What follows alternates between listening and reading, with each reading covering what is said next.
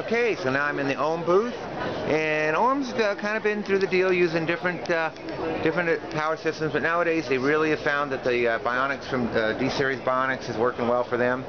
So they got some really nice upscale bikes, very sharp stuff. Here's a nice fat tire one with the D BionX on it, nicely specced out.